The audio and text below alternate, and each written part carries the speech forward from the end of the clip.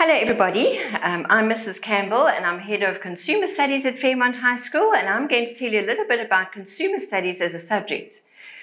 I call it consumer studies because it's about consuming and also about studying, and the practical side of it counts 25%. So realize it's not just a practical subject, it has a lot of theory that's involved and very specific theory that the learners have to get to, and the theory side counts 75% of the mark at the end of the year. I've brought my props here, so we've got A, B, C, all right, and on my apron, the grade 10s always start off as green because they think they know, but they don't really know, okay, still learning. The grade 11s are starting to ripen a bit and getting a feel of the subject, and the grade 12s are hopefully ripened by then, that they're ready to apply the work and do well in grade 12. So it's a subject that we build in layers. So that's where my ABCs come in, all right? I was just thinking about it. A is very much, it's an application subject. Whatever you learn does have an effect on your lifestyle of everyday living and thought. So whatever you learn, you can apply to a situation. And 50% of the theory paper is application. So it's about applying, but it's also about achieving. The more you put into the subject, the more you're going to get out of it. Those learners that sit back and think it's just a practical subject don't do very well.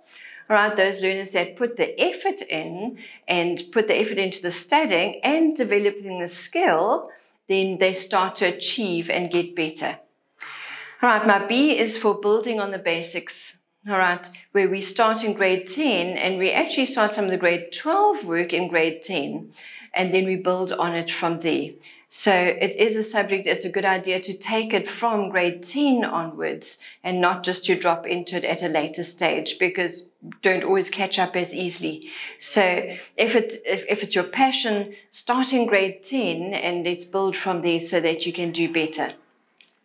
And then C is about consuming and creating. Now, often learners think it's about consuming, gobble, gobble, gobble, taking everything in, all right?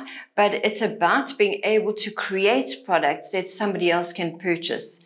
So the focus of consumer studies is entrepreneurship and being able to run a small-scale business.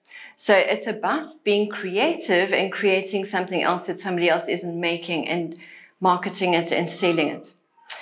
And then it's also about building confidence. You know, often in grade 10, a little bit unsure, takes a while for them to settle in, but by grade 12, you hopefully have the skills to know what you're doing and be able to answer those questions confidently.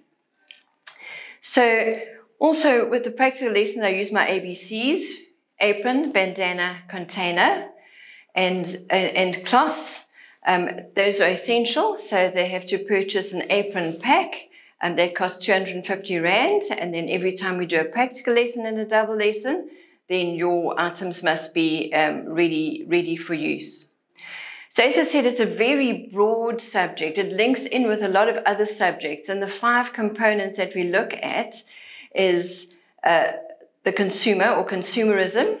So it's all about the consumer rights and who the consumer and the producer and the consumer rights and responsibilities. Grade 11, we do the budgeting and marketing that's involved there. And grade 12, we do a little bit about the Consumer Protection Act and the consumer organizations.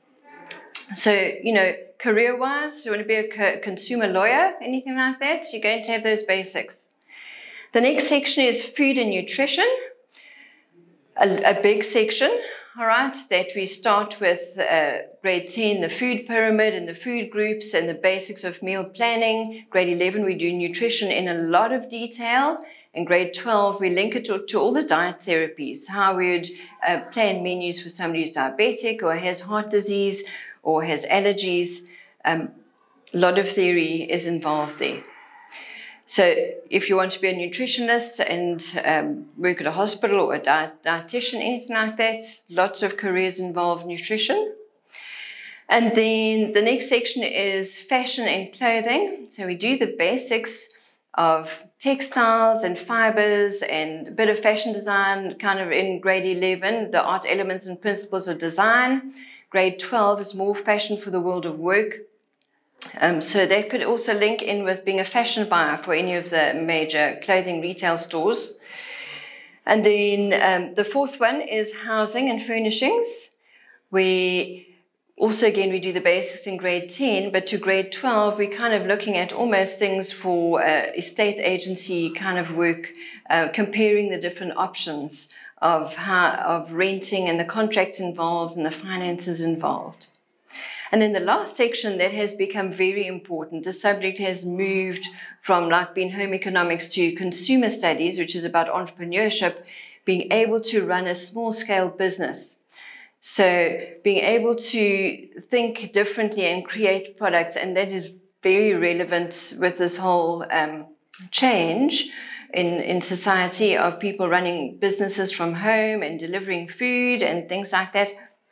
So the whole aspect of promotion and marketing and putting that in place, and costing and pricing we do as well.